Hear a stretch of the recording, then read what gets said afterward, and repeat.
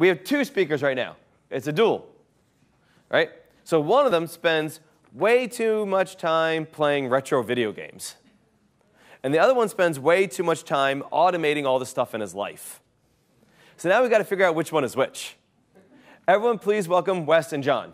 We all know that Wes wrote pandas. Not wrote, but started. Started. Yeah. But he also put out a blog post called 10 Things I Hate About Pandas. And that came out in 2017. And we all know there was another pandas book by Dan Chen that came out in 2017. And it's curious timing for when that book would have came out. So I think we need for us to change the author of this book. Do you want me to? You can cross it out. For those of you that don't know, it is our time-honored tradition of trolling Wes up here. And we have to come up with more and more creative ways every year. So with that, oh, look, show it to the camera. Oh, yeah. Here it is. That's awesome. Can you zoom in tight on that? That's awesome. Wes, get in there with Dan. Get in there with Dan. Okay. There's a cool. camera. Yeah, the camera, yeah. Thank you very much for being a good sport, as always. Thank you, sir. Yep. Do you know how we make this bigger so we can? Yeah. Yeah. Hold on, is it clicked here? That good? Do you want bigger? Is that? Ideally, it'd be great to see the slide, but. Oh, so that. Wait, can you rearrange this? No. Let me zoom in more. I can zoom in more. Hey, just Control plus. Okay. All right. But your notes are over here. Oh, I don't need them. That's okay. Fine. Yeah. Okay. Good. All right. Cool. You don't need anything. Here. Okay. Cool. All right, folks. It's great to be back. I think this is like 7 or 8 years in a row. It all runs together through the years, but it's been a consistent theme in the last 5 or 6 years. We started the Arrow project, and so every year we come back to share how things have evolved to make data processing faster and easier in R, and to make it easier to work with massive data sets. So this year, the theme is about how Arrow is evolving as a technology to make R more connected with the broader data ecosystem and the so-called modern data stack. So we will be sharing some things about that.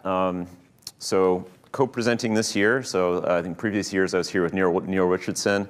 Here today with Jon Keane. So just a few words about myself. I was a co-creator of the Arrow project. Have been doing a bunch of things in and around Arrow for the last 6-7 years. Started the Pandas project 14 years ago. Haven't been super involved in Pandas in the last 9 years. Got a book about Python. There's many books about Python for data analysis now. And Jon? Hi, I'm Jon Keane. I work as an engineering manager at Voltron Data with Wes. And I've worked kind of through my career after academia, switching back and forth between data science and building data science tools. So that's one of the reasons I'm super excited to contribute to Apache Arrow.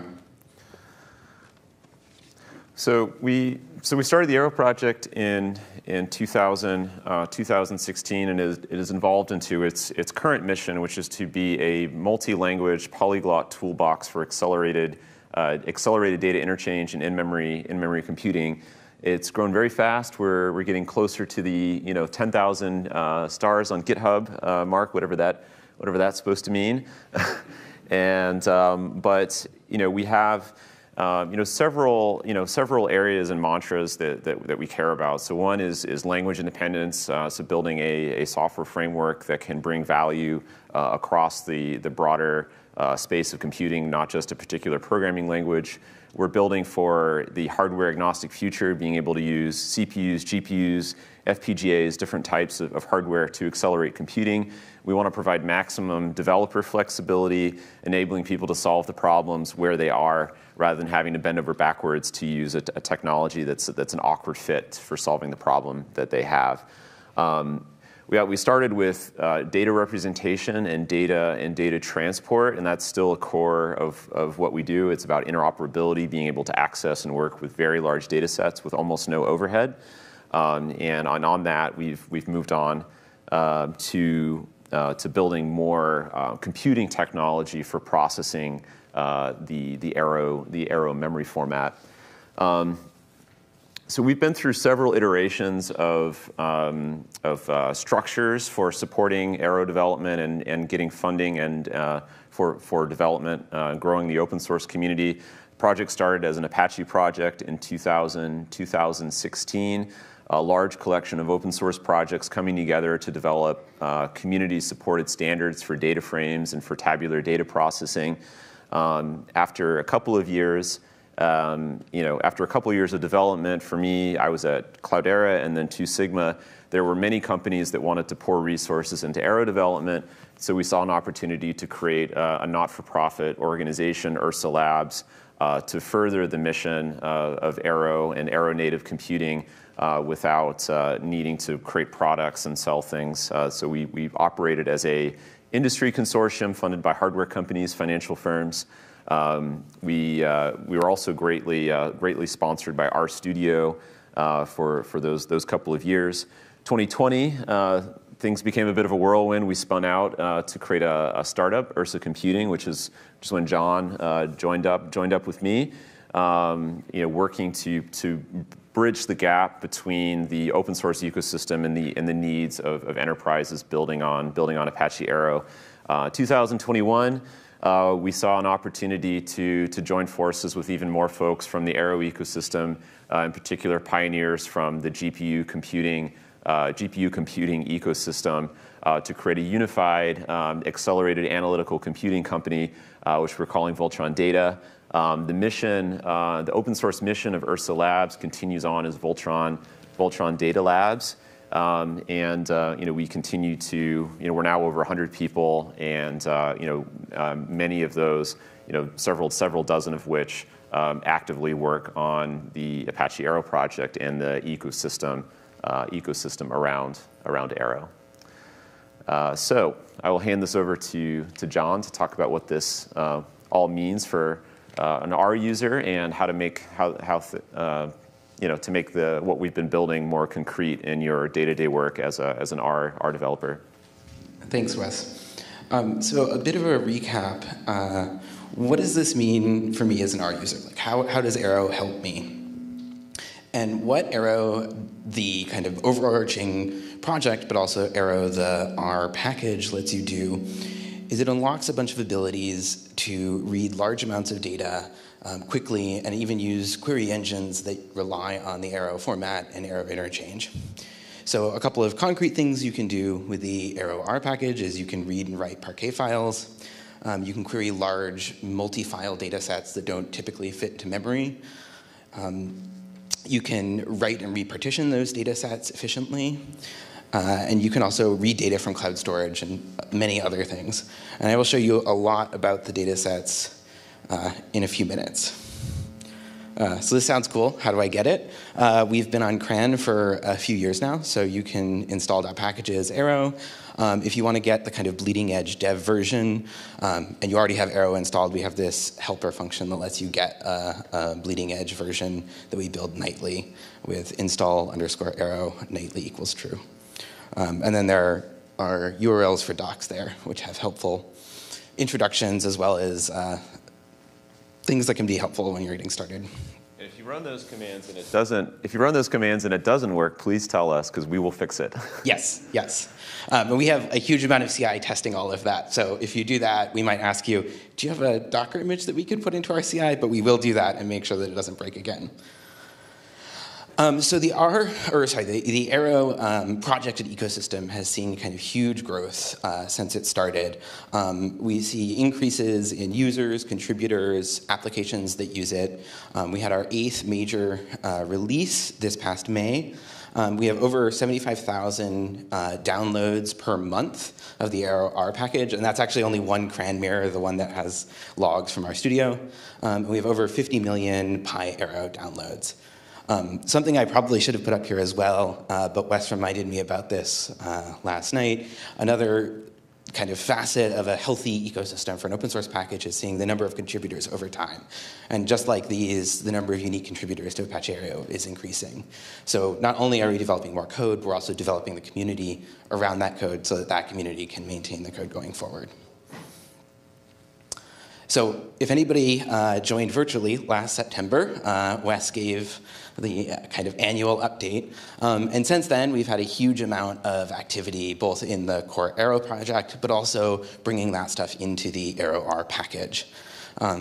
So since that update, which was less than a year ago, it was in September, we've implemented joins for Arrow dataset queries, a number of date functionalities, many of them mirroring the lubridate functions, as well as some base R date manipulation functions.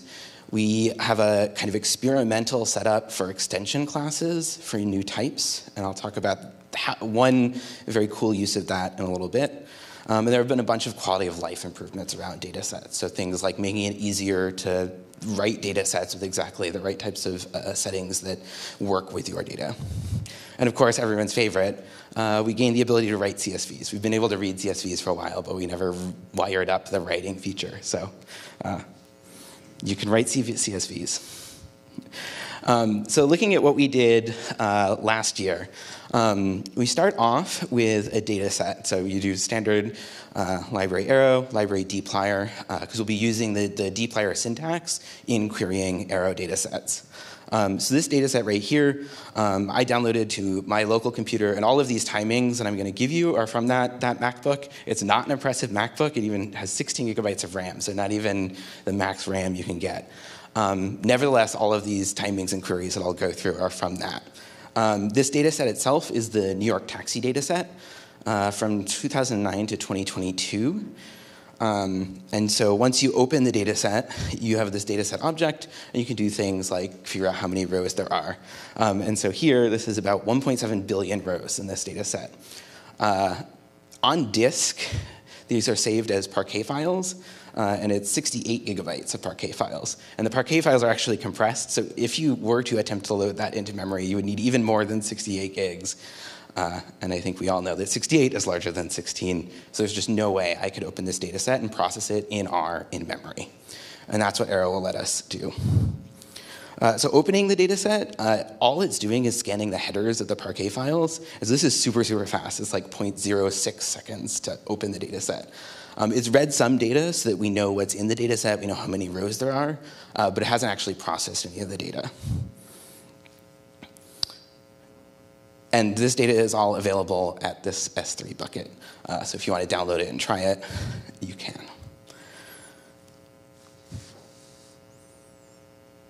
Awesome. So we've opened our data set. Now what do we want to do? So this right here is a pretty bog standard dplyr pipeline. And something I kind of joke about when I give presentations about Arrow and using the dplyr interface is if you know dplyr, this presentation should be stupidly boring. Because you're like, this is just dplyr. You don't need to teach me filter. And we put a lot of work in crafting the Arrow package to use all of the same dplyr idioms and make sure that everything just works like it should. That way you don't have to learn a new data manipulation framework or syntax. You can just use what you know from dplyr and operate on these giant data sets. So here we're looking at kind of, we want to get an aggregate based on the pickup zone for taxi trips. What are the means for things like total ride amount and tip and stuff like that. So we start off with very standard dplyr verbs, right? We have a filter, and then we group by the zone. We summarize with mean functions, and then we filter again to say I only want the zones that had more than 500 pickups. And the only thing that is slightly different, and you'll be familiar with this if you use any dplyr, is we have to do a collect here at the end. Because what we do in Arrow when you're specifying the dplyr pipeline, it's not actually calculating anything. It's just kind of setting up a query plan, and then that collect says, okay, now Arrow, go run this query and give me the results. And here we have the results. And the amazing thing here is that this took just about 10 seconds. And again, on my MacBook, it's not some cluster somewhere. We processed that billions of rows in 10 seconds to get an answer like this. I didn't even try to do this because I knew that R would just crash, but effectively impossible before. And this right here is everything that you basically could do last September. So what can you do now?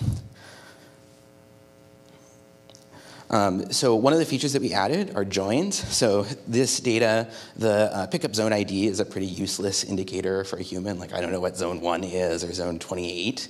But there is a helpful file that gives you what the zone lookups are in a CSV. And so what we can do is we can load that file as a second data set that we call zones. We have our same query here where we filter group by summarize, and then at the end we just do a left join on that zone lookup. And so it says, give me the zone IDs and match it so that we can get nice human readable zones. And it turns out zone 1 is Newark, which is a little surprising for New York City taxi data, but I guess you have the outliers at the beginning. And again, this is super quick. This is a bit cheating. It says 7 seconds. I ran it right after I ran that other query, so some of those Parquet files are kind of in disk cache. But even running this separately without running that first query will be on the order of 10 or 11 seconds. We also implemented date-time functionality, like I said, and these you can just insert into these pipelines like you would. So this is a same pipeline, but I wanted to look at by quarter. Let's group by quarter, year, and zone. And here I just tossed in the lubridate quarter function. And what this is doing is there's actually a kind of wrapping or a binding that takes quarter and then turns that into the expressions that Arrow can use operating on the native Arrow query and native Arrow data. It's not pulling it into R and using lubridate's quarter, but it's using an implementation in Arrow's query engine, which means that it's super fast.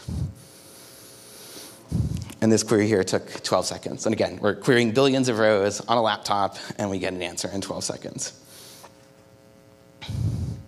So kind of stepping outside of just looking at dplyr queries. One of the great things about the Arrow format is that it's a memory format that is standardized, and you can use it across languages or across packages. And that standardization makes it so that different packages, different languages can all access the same memory without ever having to kind of reserialize it or save it to disk or save it to a CSV and then read it back in. And that unlocks a bunch of really cool functionality. So one of the packages that has implemented this is DuckDB, which is an in-process SQL database. They also have an R package. And the cool thing is you can start out with an Arrow data set, do some filtering, standard dplyr stuff, and then if you add this to DuckDB verb, what it does is it passes to DuckDB a pointer to the Arrow data set, or actually the query that will be run against the Arrow data set. And then from that point on, you're actually interacting with a tibble or a lazy tibble. And so you can just do standard dplyr or dbplyr functionality after that. And the cool thing is here, we're not actually translating the data at that point. We're just saying, hey, DuckDB, when you run this query, look for this data here. And DuckDB can read the Arrow memory directly.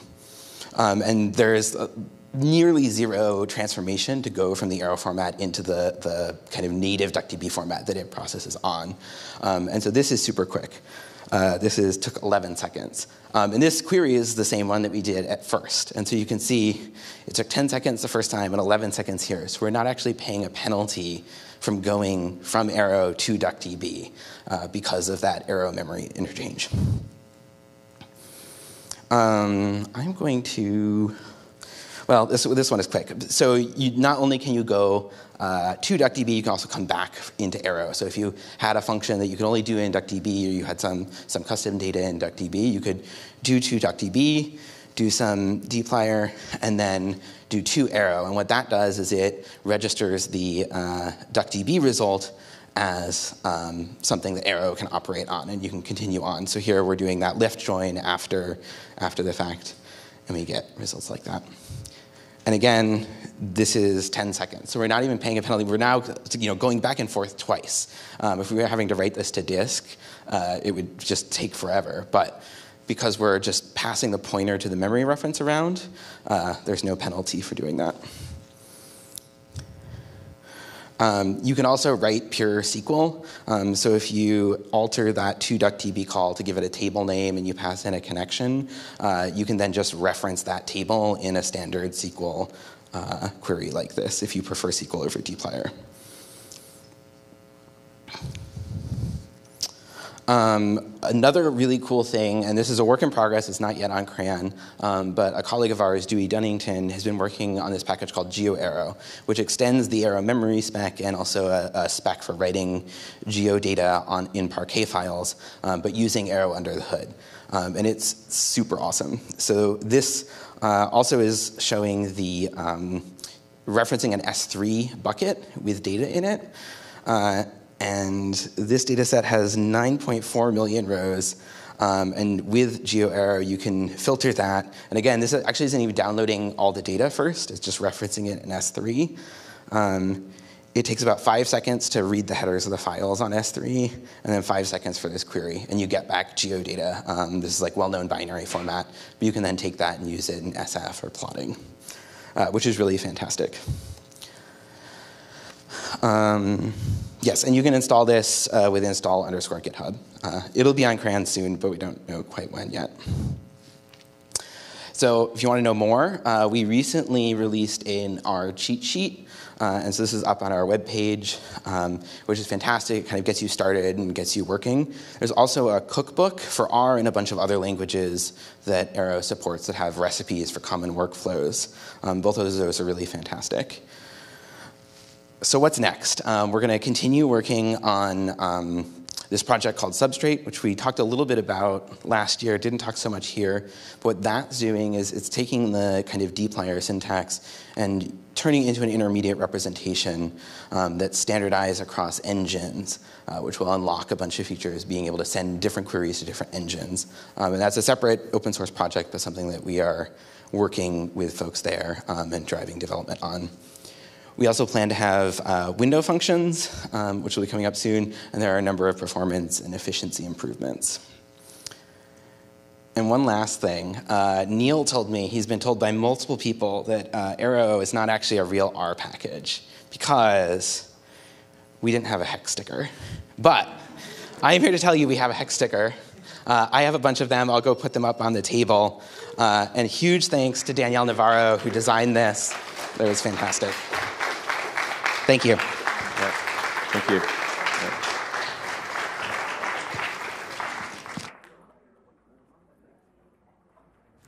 That was great. I've been asking for this GeoArrow stuff for a while, so I'm glad all of my in-person feature requests have come to fruition. Yes. And that is the beauty of open source, right? You want something, you ask nicely, and odds are you're going to get it.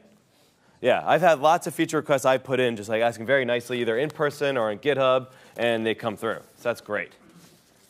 So I am personally very excited about that. So that was awesome.